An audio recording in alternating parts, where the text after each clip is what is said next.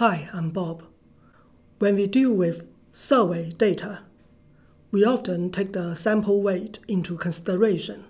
For example, the 1980 census dataset contains 50 observations. Each observation is for a state.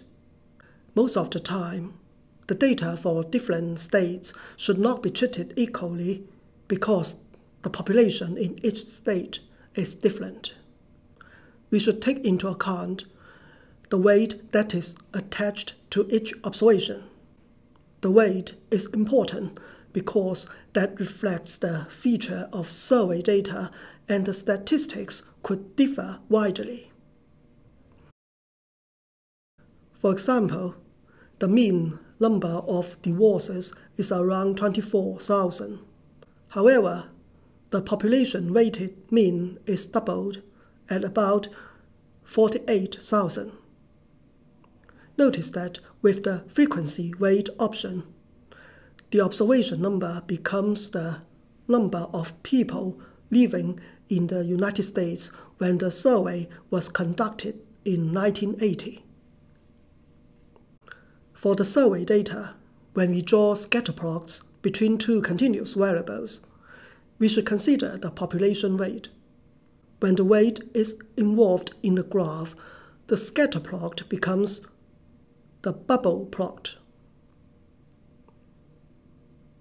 Suppose we are curious whether divorce and death are related. First, let me show you the scatter plot of the number of deaths against the number of divorces.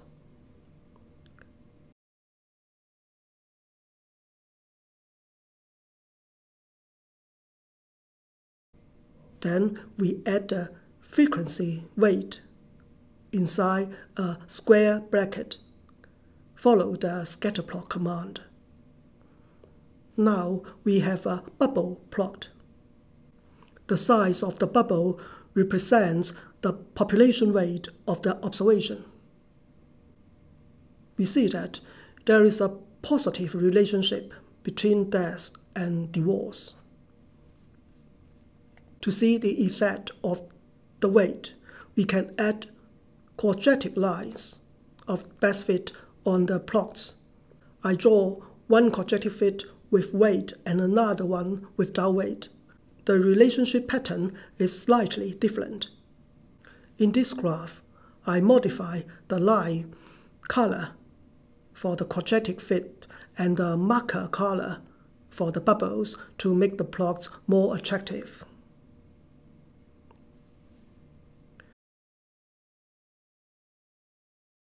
If we want to label the bubbles, we can add one more bracket and write a scatterplot command inside it. We specify invisible markers by the marker symbol option. The marker label option tells data to show the name of states.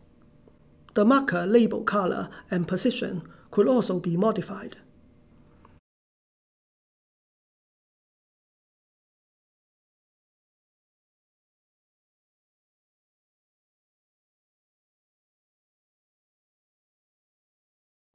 If we want to label some of the bubbles, we can alter the scatter command by adding an if condition.